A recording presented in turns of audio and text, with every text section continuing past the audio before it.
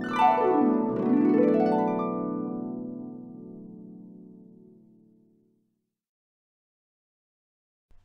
and welcome to Philosophy Vibe, the channel where we discuss and debate different philosophical ideas. Today we're going to look into the works of the philosopher Jean-Paul Sartre and his ideas around existentialism and the anguish of freedom. Fascinating. Firstly, a bit of background around existentialism. Now, existentialism was a philosophical thought that became very popular in Europe within the 20th century. Although there were quite a few philosophers who contributed to this line of thought, such as Nietzsche or Kierkegaard, Sartre really brought existentialism under the spotlight and shaped it into a defining theory. The central core principle of existentialism is that existence precedes essence. What does that mean? In short, it means we define our own essence. We exist first, then we develop who we are. I'm not sure I understand. Okay, the essence is the fundamental thing that makes something what it is. It is the defining attribute or characteristic. Let's take a chair. There are millions of different types of chairs in existence, each one completely different to the other. Yet, there is something within each of those chairs that makes them chairs. This is because each one has the essence of a chair. It possesses the defining attributes that make it a chair, namely legs, a seat, and a structure enabling people to sit on it. This is the essence of a chair. I see. Now, philosophers up until the 20th century followed what is known as Essentialism, dating right back to the ancient Greek thought that each person has their own innate essence that makes them who they are. So you, John, you have an essence that makes you you. This essence is innate. It preceded you. You were born with this essence already programmed. The fundamental essence of John, what makes John John, was an attribute determined, something you had no part or choice in. Right. Now here is where the existentialists fundamentally disagree with the essentialists. As I said, the core principle of existentialism is that existence precedes essence. We are born, we exist first, then we develop our essence. Sartre famously said, "What do we mean by saying that existence precedes essence? We mean that man first of all exists, encounters himself, surges up in the world and defines himself afterward. If man, as the existentialist conceives him, is indefinable, it is because at first he is nothing. Only afterward will he be something, and he himself will have made what he will be." I see. So, according to the existentialist, we are born, we exist, then we spend our entire lives creating our essence, developing who we are. There is nothing that is innate in us, no preceding essence. We are blank slates, and who we are develops throughout our journey of life. Our essence is then developed through our choices. We are free agents, free to choose and to experience the consequences of our choices.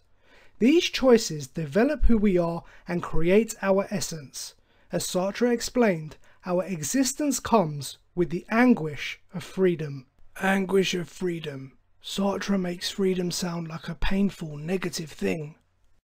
Well, to a certain extent it is. Understand, Sartre was an atheist. He rejected the notion of God. Now this effectively meant we were not created for a specific purpose. We are not guided in our choices. Our lives were not planned or determined.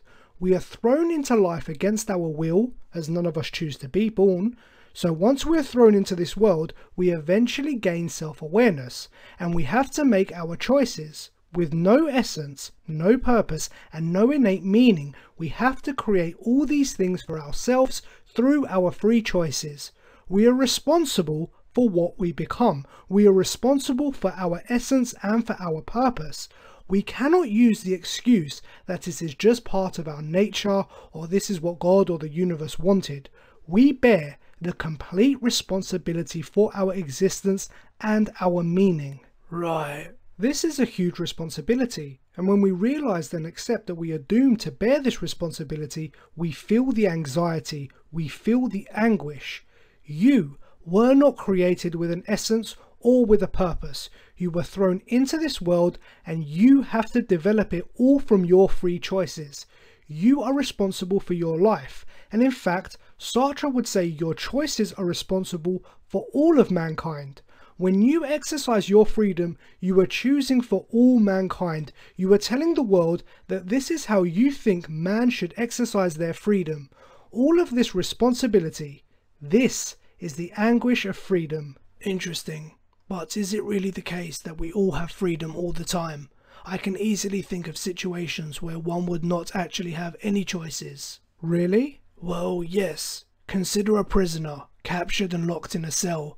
They have no freedom, they have no choices. How can they develop their essence if they have no choice? But they do have choices. When Sartre is talking about freedom, he does not mean that unlimited choices are available to every person at every moment in time, but rather there is a choice to make, and we must then deal with the consequences of that choice. And then we are faced with new choices, and we must choose, and we must deal with the consequences of those choices, and so on and so on. Even not choosing is a choice. You are choosing not to choose. Okay. So in the case of the prisoner, they still have a choice. They can choose to remain imprisoned and hate it. They can choose to remain imprisoned and embrace it. They can choose to try and escape, or they can choose to end it all. Either way, there are choices, and the free human must choose and must deal with the consequences of their choice. As Sartre explained, those who live not knowing of their freedom and their choices are living in bad faith. Those who claim they must do something, they have to live a certain way, or things have to be a certain way, or that there are no options or choices, this is bad faith. We are free agents, and we are always free to choose. Yes, I understand. So this is it in a nutshell. Our existence precedes our essence is developed by us by our free choices, and this heavy responsibility should bring us all a little anguish. Truly fascinating, even an empowering theory. It feels good knowing we can always change, that there's always a choice, that we are not destined to do or be anything, but we are effectively in the driving seat. Exactly. But of course, Sartre's existentialism comes with a lot of problems. Really? Like what? I would like to ask, how free are we really? And I would like to challenge the existentialist principle that existence precedes essence. Okay, go ahead. Consider this. You are born. You do not choose the time period you are born in, the parents you are born to, the country you are born in, the socio-economic background you are born in. You do not choose how tall you will be, how beautiful you will be, how strong you will be, if you will have severe deformities or health issues. All of these factors will play a part in how you develop. They will mold you, they will shape you, they will develop you, and you will go on to make your choices based on the molding of these factors. So you did not choose any of these factors, yet they contribute to who you are, and who you are drives your choices. These factors were all at play before your existence, and yet it decided your essence. So effectively, the essence did in fact precede the existence. I see what you're saying, but I do not necessarily agree that this erases the existentialist principle. Sure, there are many factors at play outside of our freedom that contribute to who we are. You can even say the fact that we are human beings comes with biologically innate characteristics. And Sartre agrees, even though our birth and upbringing is out of our control, ultimately we are self-aware. We make our choices. In fact, we have to make choices. We are in the driving seat. Our lives are not planned. Our essence is not innate. We will develop this as free agents. But I really think you're downplaying how vital our upbringing is in determining our choices. Our core personality traits are determined at such a young age. Some psychologists would even say as young as 3. So just follow the logic. Upbringing shapes your core personality traits. The core personality traits determines how you choose, and your choices create your essence. So if your upbringing was already at play before your existence, and this directly affects your essence, then essence precedes existence. I think you're missing how much control we actually have over our lives. You're effectively taking a causal determinist point of view. You're saying we do not have any choices. Everything we choose has already been decided based on the upbringing laid out before we entered the world. I fundamentally disagree.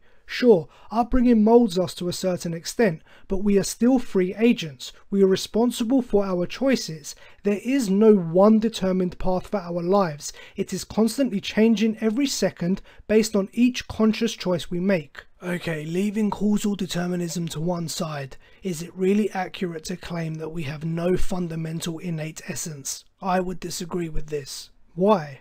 To give you an example, I enjoy listening to heavy metal music. Now, I do not ever remember choosing this. I heard some bands and instantly liked the sound. My taste in music added to my development as a person. It added to my essence, yet I did not choose to like it. I just liked it. I see. You also see this with naturally gifted people. There are people who are just amazing at certain instruments or sports or mathematics or whatever. They are referred to as gifted. It was a gift that was given to them. It is part of them. I would say innate. Does this not add to the fact that essence precedes existence? Sure, people are born different. We each have different abilities, but it is how we use our abilities, the choices we make. This determines our essence. I don't know if I agree with that. Maybe it's a combination of both. We have some innate essence combined with free choices, and over time it turns us into our complete versions of ourselves. But I don't feel comfortable in completely following the existential thought that existence precedes essence. Very well. Well, that's all the time we have for now. Thank you for watching. We hope you enjoyed the vibe. And what do you all think? Are you existentialists? Have you developed your own essence through your choices? Are you doomed with the anguish of freedom? Let us know in the comments below. Please like and share the video, it helps us a lot when you do.